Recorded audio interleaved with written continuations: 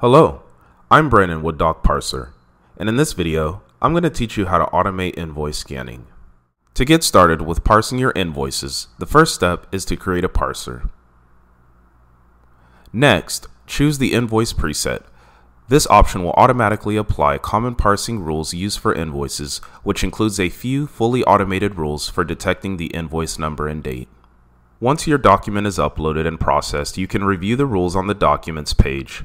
If any rules need to be added, updated, or deleted, this can be accomplished via the Parsing Rules page.